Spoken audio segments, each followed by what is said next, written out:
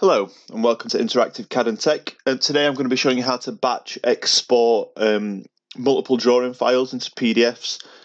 It also works for exporting part files as well, but I'll just go through it. So just for the purpose of this tutorial, I've just 3D modeled a block and put Interactive CAD YouTube. Don't forget to subscribe if you find it helpful. So just to get started, I've created this block and I've also created a drawing of this block. So from there, what I need to do now is go onto the Start menu and bring up Solidworks Task Scheduler. So this is a very powerful tool to do multiple things, but today in this tutorial I'm just going to do export files, and then I'm going to go to file type and change it to .pdf. So now I'm going to go to add files, and now it's come up with my block part file. But what I want to do is change it to drawings. So these are the 5 drawings I'd like to convert to PDF. Just as a side note as well, you don't have to.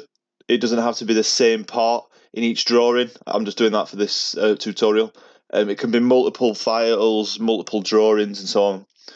So if I highlight them all, click open, I've got YouTube 1, YouTube 2, YouTube 3, YouTube 4, and YouTube 5. So from there, I'm going to, and also you can set the task schedule. So I want to do it right now. So it is 10. It's 2 minutes past 10 today. So I'm going to, once I click finish, it'll go up into the tasks and start creating these YouTube files.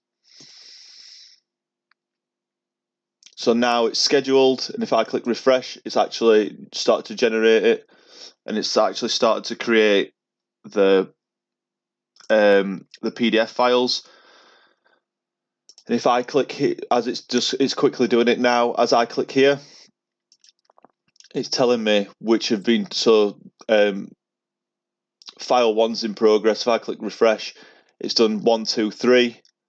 Click refresh, just keep clicking refresh until, so you can actually do it for a really big batch of drawings and walk away from your computer or leave it overnight or do it when you leave work, and it actually creates all the PDF files. So now if I open up that file,